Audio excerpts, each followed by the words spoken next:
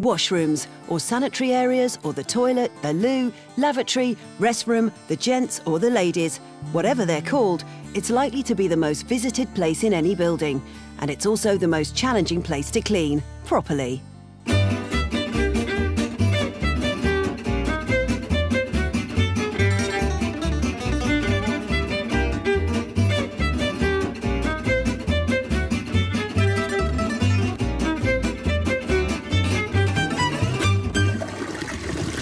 If we assess the environment of a washroom, it quickly becomes obvious that they require specific cleaning regimes to ensure high standards of hygiene and to prevent the spread of harmful bacteria.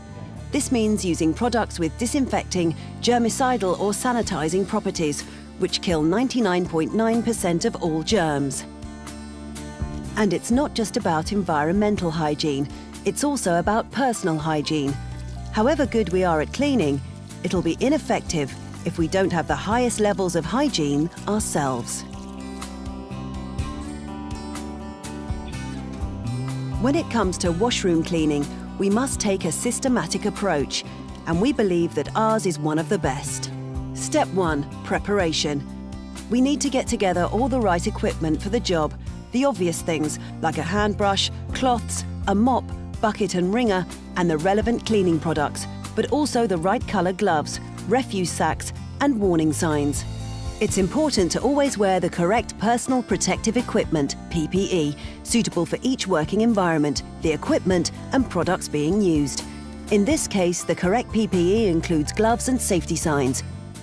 Before cleaning the washroom, it needs to be closed by putting up the cleaning in progress sign. Step 2. Clean the toilets first. Begin by flushing and dropping the water level using a toilet brush.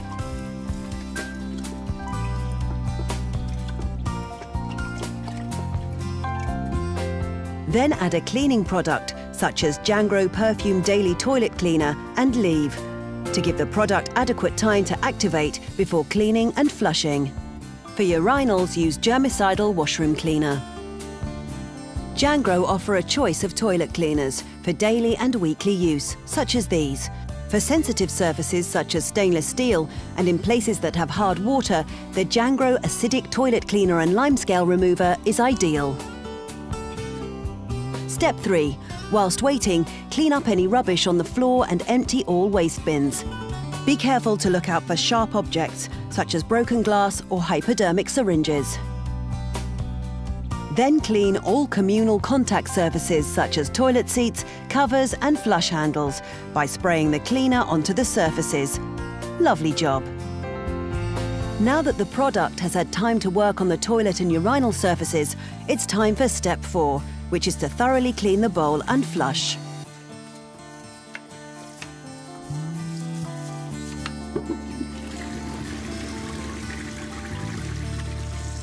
Or wait for the automatic flush with urinals.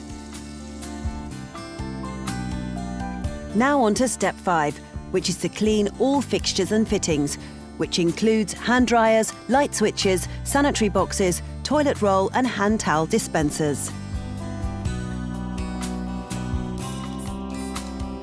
For any marks, put the product on the cleaning cloth and take care not to wet any electrical contacts.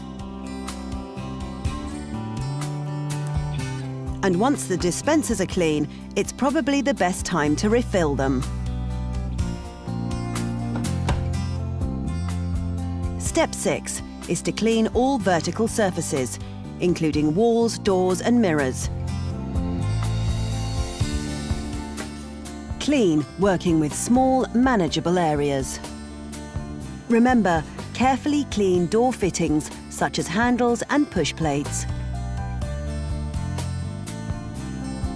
Right, almost there. For step 7, clean all the remaining items, such as hand basins.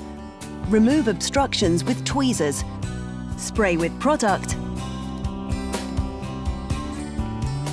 Then wipe all surfaces thoroughly and rinse out basins.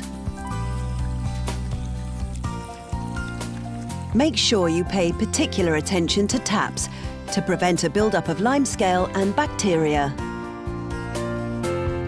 Step 8 is to inspect what we've done. And if anything has been missed, go back and sort it out. Not only is this important from a hygiene aspect, but it also may impact on our jobs. We all need to keep the customer satisfied. That's better. And then it's on to step 9, which is to clean the floor. Firstly, brush the floor to get rid of dust and other rubbish.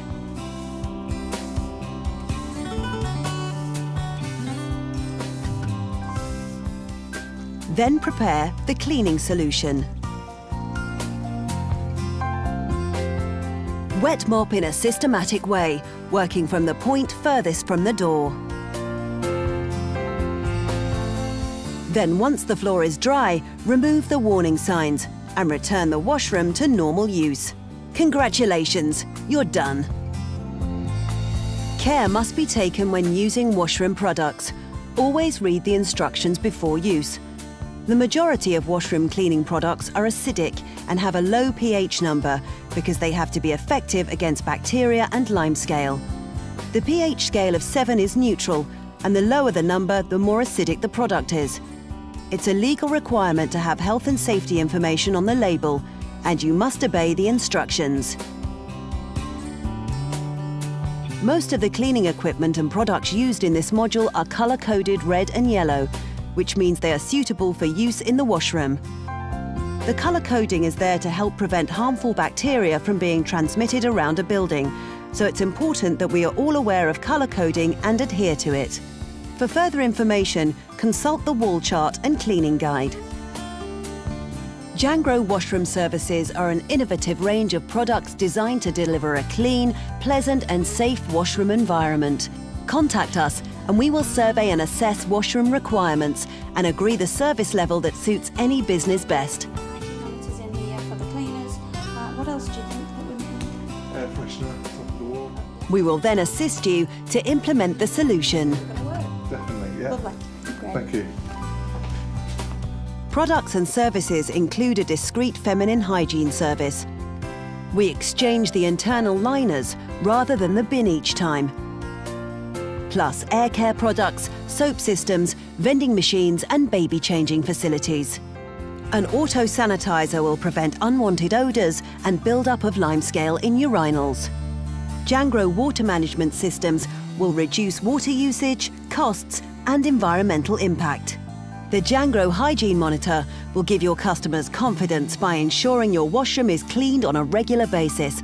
Brilliant job, Claire. Give us a smile.